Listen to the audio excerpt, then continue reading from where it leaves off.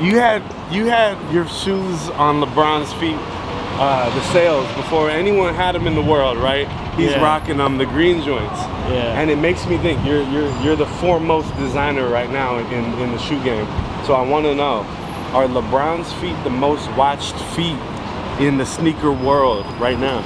I mean, my shoe is centered around basketball. Yeah. And right now, he's the greatest player in the world. So, I mean, it was just a humbling moment. I had no idea he was going to wear them. Right. So, just a blessing that comes with it, man. Is that smart though? Like, because, I mean, look, a lot of guys get the advances on sneakers, but I don't think it's that strategic.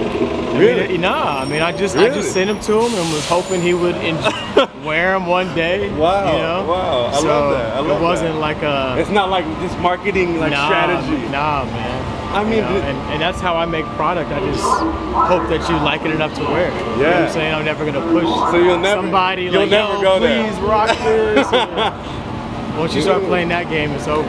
Right, it's just like you're trying too hard. You're trying too hard. The thirst is too heavy.